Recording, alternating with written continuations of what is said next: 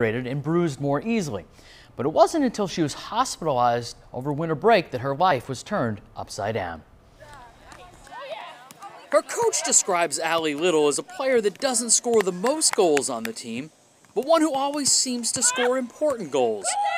Her passion for soccer was at the forefront when she confronted a threat to her life. On the first day that they told me I thought I had leukemia, one of the questions I asked them was about soccer, and they kind of laughed at me, and not laugh, but they didn't understand why that was my concern at that point.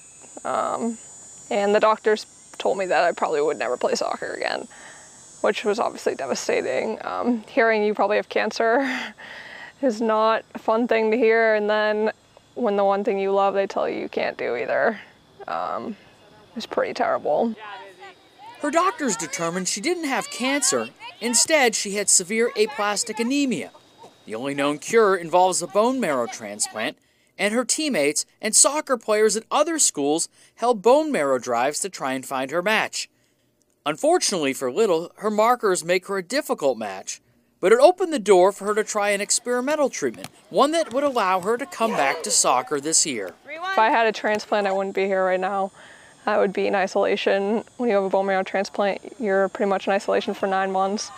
So I'm very lucky that I had an alternative treatment and it's working, because it only works in about 2/3 of patients.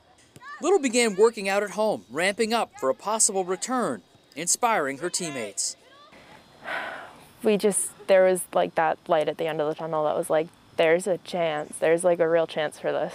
And yeah, I'm so happy she made it happen, and I think everyone else is. As soon as it became a possibility, she was on me. Have you got the summer workout yet? Do we have the summer workout yet? I hadn't have it printed yet. I couldn't send it to her yet. I said, just do last year's summer workout to start and we'll get it to you. So she was determined. She admits she's not all the way back, but making it back at all is remarkable. They weren't really sure I was going to be able to compete at a college level with my hemoglobin still being very low, lower than normal people, so I have a lot less oxygen in my blood. So it's difficult to catch my breath sometimes than other players, but I'm here, I'm playing. That she is. Little will continue with her medication into the winter and is hopeful her blood counts don't drop as she can continue on with her life and playing soccer. This is Channel 8 WMTW, Maine's total